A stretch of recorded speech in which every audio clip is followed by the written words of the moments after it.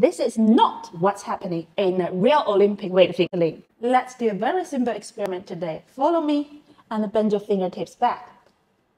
Can you feel the tension of your wrist? If you bend your fingertips back, you must be feeling, I'm feeling uncomfortable now because it's reaching the limit of my wrist. And then my elbow gonna follow and then getting up. Why am I doing this today? This is actually what's happening for the most beginners when they learn cleans. They simply pull the bar up, bend their wrist, and then let their elbow follow. This is a movement start from your hands.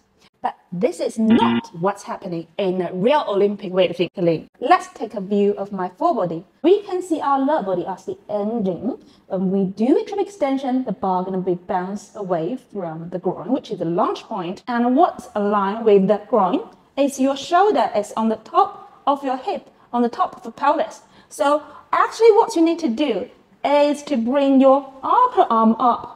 Nothing to do with your hands. This is an aligned movement. And what I want you to do, just get down and show me your armpit. Let's say it again. The power source comes from the hand. This is too heavy, I cannot lift this weight. But if I bounce from the lower body, raise up my upper arm, I can catch the bar easily.